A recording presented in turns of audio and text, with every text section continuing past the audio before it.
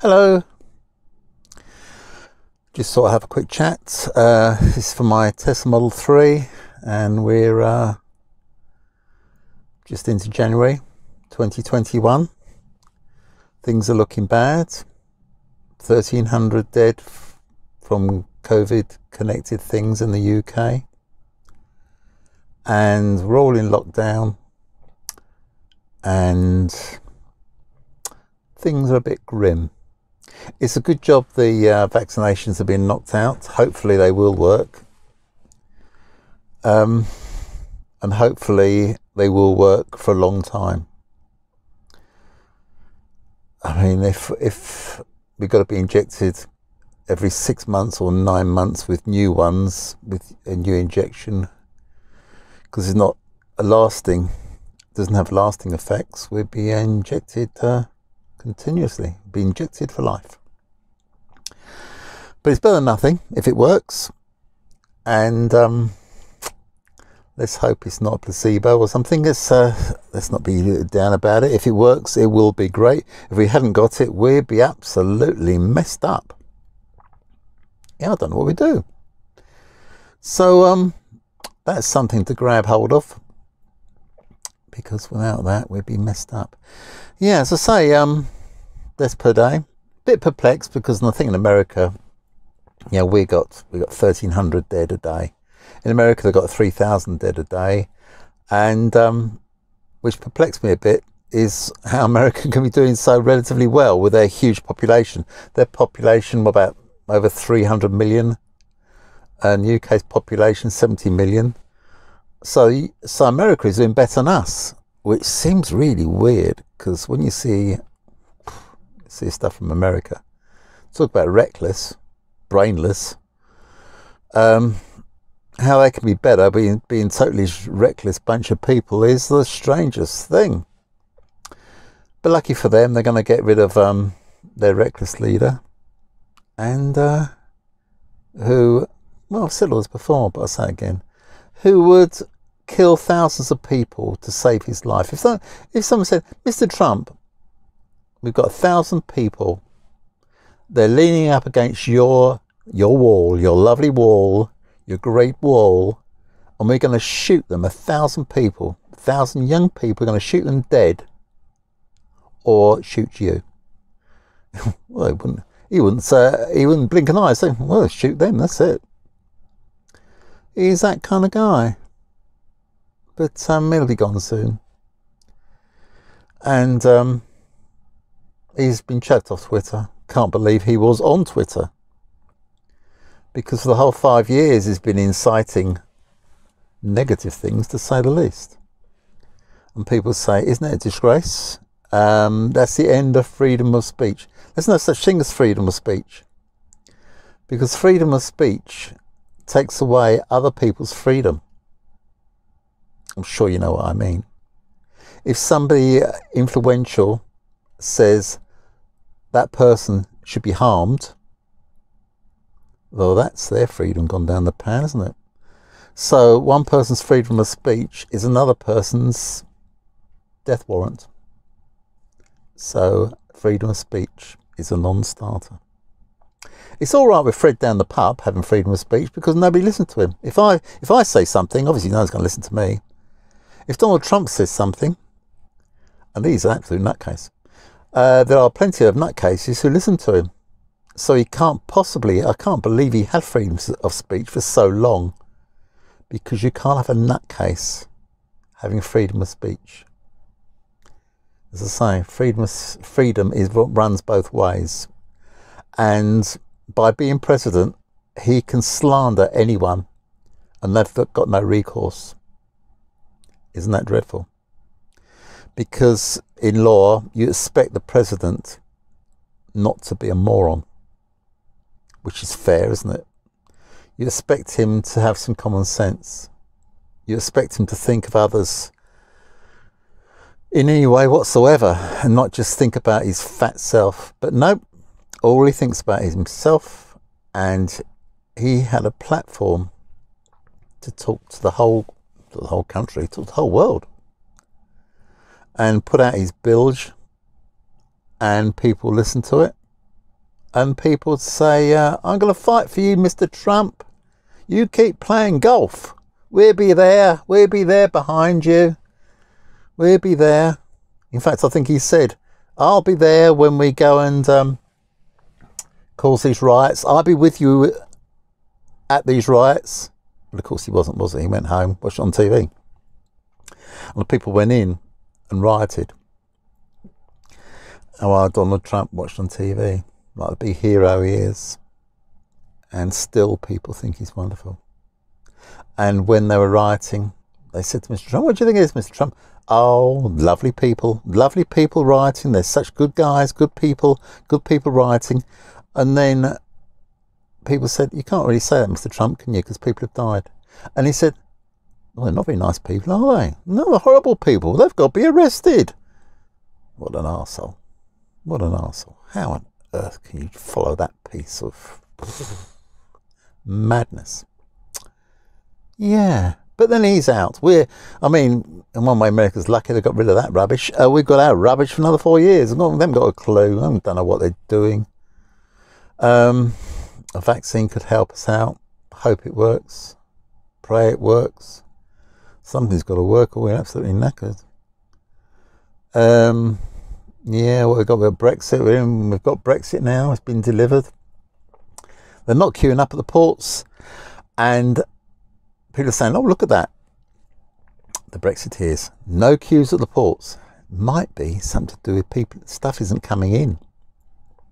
And if stuff doesn't come in, what do you think will happen?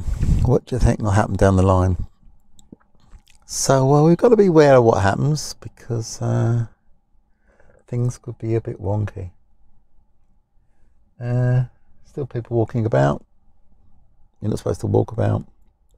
Oh, there's a couple of young ladies. They did some shopping in town, and it's quite busy in town. So they said, where should we go? So we'll get a coffee, drive 5 miles down the road to somewhere where it's completely deserted, and we go for a walk, and they were arrested. Hello, hello, hello. What you doing here? We're going for a walk. Whoa, how dare you? But we brought coffee with us. You know, we got separate coffees. We brought coffee with us. We're just going for a walk. You can't bring a coffee here. That's considered a picnic. So they've got to pay up £200 each in fines. Do you know what they should have done in town? They should have done some shoplifting. Because if they'd been caught shoplifting, they could have been they've been first-time offenders. They would just let off with nothing. But not even caught at all. That's more likely. Because they wouldn't really be caught, would they? Because the police were all at this beauty spot. 7 of them apparently, with a van at a beauty spot where nobody else was. The only people at the beauty spot were the police. They should have been arrested. They should arrest themselves. Yeah, so that's amusing and silly and sad and all sorts of things all mixed together. So they've got to pay up the money, and because they were easy targets. If you're Dominic Cummings and you do much worse, much worse, that's all right. You're in the government. You're a member of the government. You work for the government. You're fine. Yeah, 2 young ladies, soft target. If the police had gone up to these 2 young ladies and they couldn't speak English, the police would have said, just go home, just get in your car and go away, and that had been it. Because they were respectable and they could speak English, they got to pay their fine. Because they were easy targets. It's always handy to get an easy target. So if you're bad enough, you get away with murder. Especially in America. If you're bad enough, you can get away with murder. That's what Trump said. Trump said he could get away with murder. It's the only true thing he ever said. He just did. He's got away with murder. But he'll be gone soon. And I have the other fellow. I'm not a great fan of Biden. He's a bit past, isn't he? But he'll be in. He'll only probably be the figurehead, because the vice president Harris, she'll be in charge, and she knows what she's doing, and she can string 2 words together. So that'll be better anyway. Yeah, it'll be better. God, could it be any worse? It could be lied for 4 years. Every single day. No, it'd be alright. It'd be an improvement. The rest of the world likes it anyway, because you can't go along with that, can you? I don't think America can actually get over this, you know. They can't get over this mess they've been in for so long. They've fallen from, well, in my eyes, they're never that high on the list of being reputable, but they've fallen right to the bottom of the bowl now. China, Russia must think it's absolutely hilarious. America preaching to the world. God almighty. Now look at them. Now look at them. A lot of thugs running around the what's it. And the thugs that broke into the place, some were maced, fair enough. They're complaining, oh, I broke into this building and they maced me. Bloody hell, surprised didn't you bloody shoot you. Jesus Christ, you're not supposed to be there, you arsehole. So anyway, so that's a weird one, isn't it? Yeah, they maced me, poor me. Yeah, bonkers. Absolutely bonkers. Yeah, I'm surprised there's so few deaths, really. I mean, if the police had really opened up, makes you wonder if they're almost let in the people, because there's so little resistance. What did Trump say to the police? You know, don't resist this attack, because there wasn't much resistance. And actually, in the building was Vice President Pence, Trump's best buddy. And after all this happened, did Trump phone up Pence and say, "You all right, mate?" No way. No way. Couldn't give a monkeys. Couldn't care less. So anyway, that's my moan for the day. I only came outside. I'm sitting in my car now, actually sitting outside the house. And it's toasty warm, even though it's outside, it's 3 degrees, because I'm in a Tesla. And Teslas are toasty warm with no engine running. Yeah, lovely. Toasty warm, heated seat, nice and toasty. Chatting to you, and hope for better soon. Yeah, I mean, depression is coming in. You don't see anyone smiling, and even if they were smiling, their face is covered by a mask, so no smiles about. It is very sad. Is it wearing us down, or are we just getting used to it? I think in the end, it'll always be about, and we'll have to get used to it. It'll be part of life. And we'll be going out and start to become normality of going out to restaurants, something to eat, and crossing our fingers, risking it for a brisket. So, yeah, that's what we'll be doing. We're just living with it. Because we live with the flu, and that kills a lot of old people. And we'll have to live with the virus, COVID. That kills more people. This is old people, and that kills more old people, right? So we'll have a bit more fatalities knocking around. As if the world wants to relieve itself of a few people, and it's done that. But actually, it's not efficient enough. It hasn't relieved the world of enough people, has it really? Because to knock the numbers back, you'll have to lose a couple of billion people from the world to give the world a break. But you never know. Probably not in my lifetime. That may happen. I mean, just imagine if COVID had been deadly and you got it and you're dead. Now that would be, well, nobody go out the door at all. Everyone would be locked up forever and ever. Yeah. So it could be worse. And the government say it could be better in the spring. But whether the government says you take it with, what would you take it with? Well, they haven't been right yet. I mean, even the clock that stopped is right twice a day. But so the clock's got better judgments than this government. But hopefully things must get better, but things will get worse before it gets better. And there will be a lot more fatalities during January. And I've said this before in my previous videos. I said loads and loads of people would die in January and February, and everyone would be surprised. And there's loads and loads of deaths in January and February, and everyone's surprised. What could be done? What could be done? Yeah. I mean, there will be 2,000 in the UK. There will be 2,000 deaths in a day. That's for sure. Tragic, isn't it? Imagine imagine what? Imagine 5 jumbo jets crashing every day. Horrendous. Yeah, horrendous. Yeah, I think I better go now.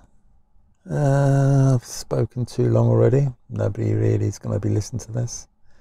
Because I've got no influence. So it's fine for me to say all this drivel I'm talking. Because I've got no influence. So I've got free speech. Fair enough. And I'd only have to say something a bit out of line and I'll be chucked off. Well, I'm putting this on YouTube. I'll be chucked off straight away. So I've got no influence. But if I said something not quite in line, I'll be chucked off. When you've had a guy, massive influence, saying all sorts of terrible things, things that have, not might have, they have ended people's lives. And he's only just been chucked off. It's extraordinary, isn't it? Extraordinary thing. Yeah, you got to have a. If you're going to be on, you feel like people like that shouldn't be on Twitter at all. Even respectable presidents or respectable prime ministers shouldn't be on Twitter. Because people of influence shouldn't be on Twitter. Yeah, that's one to be a bit split on, because some people are good people and they're on Twitter, but then it's a matter of opinion who's a good person. I mean, Richard Attenborough, he's a good person. Now, most people would agree that Richard Attenborough is a good person. So, of course, it's fine for him to be on Twitter. There'd be some people saying he shouldn't be, because he's only got to say something they don't like. That's the thing about Twitter, is only people should be on Twitter if they say what you want to hear. I mean, Twitter is selling a product, isn't it?